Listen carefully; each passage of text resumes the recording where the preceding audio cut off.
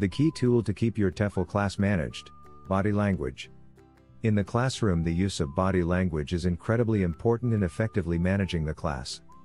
There are several different ways a teacher can utilize body language to manage the class. One of the most obvious of these is the use of eye contact. Eye contact can be used to show students they're involved and encourage them to contribute to the class.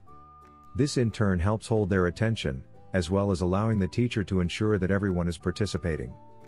Conversely, it can also hurt the class if used inappropriately, such as during not teacher-centric activities. Like all classroom management techniques, it is important to strike a balance to manage the class effectively.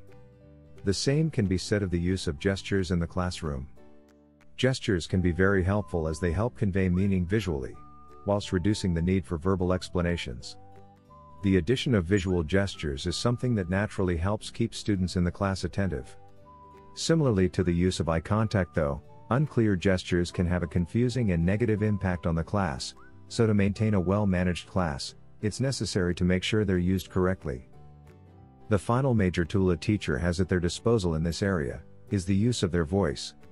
A teacher with clear speech who sounds enthusiastic is going to have a much easier time holding a class's attention than a teacher who speaks in a dull monotone and isn't visibly enjoying being in the classroom.